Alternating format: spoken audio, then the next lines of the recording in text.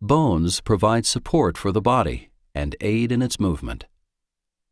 The place where two or more bones meet is called a joint.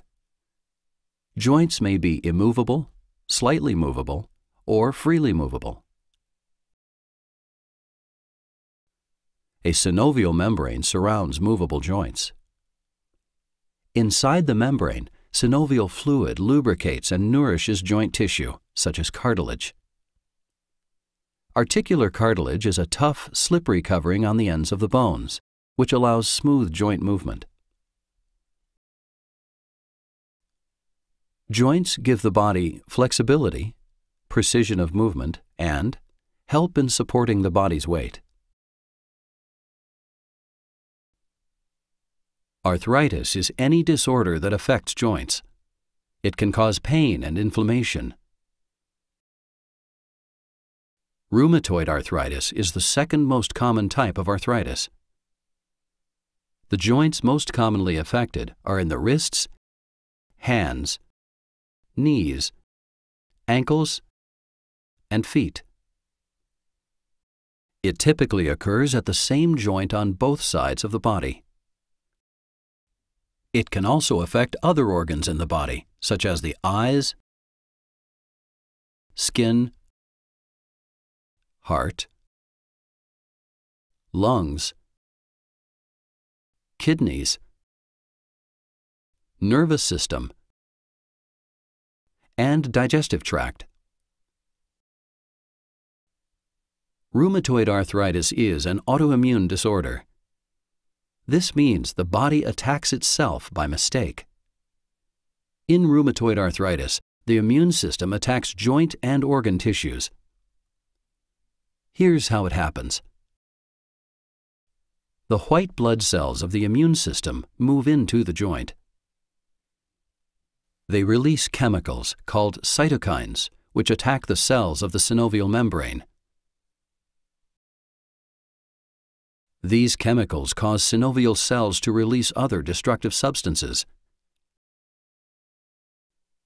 They also cause the synovial membrane to grow new blood vessels and form a thickened area called a pannus. Over time, as the pannus grows, it invades and destroys areas of cartilage and bone inside the joint. Inflammation causes fluid buildup in the joint, making the joint swell. Eventually, without treatment, the joint space narrows and ankylosis can occur. Ankylosis is fusion or growing together of bones in the joint. This results in the loss of the ability to move the joint. There is no cure for rheumatoid arthritis. However, doctors commonly prescribe various combinations of the following medications that, when taken together, can reduce inflammation and pain and slow down joint damage.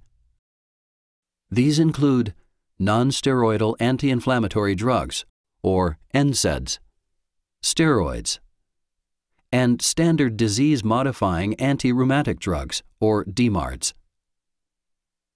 If standard DMARDs aren't working, doctors may prescribe newer drugs called biologics, also known as biologic DMARDs.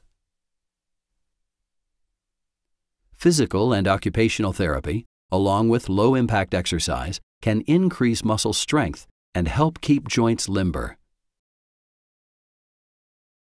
For severe rheumatoid arthritis that has not been helped by other treatments, a doctor may recommend a surgical procedure.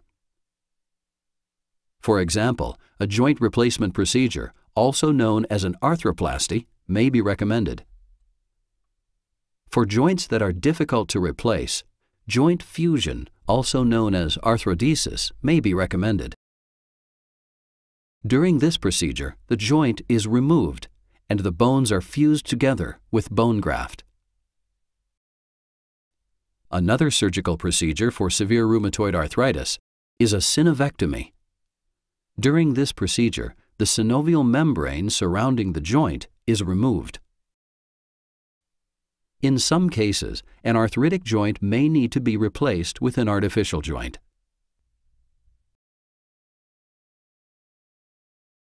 For more information, talk to a healthcare provider.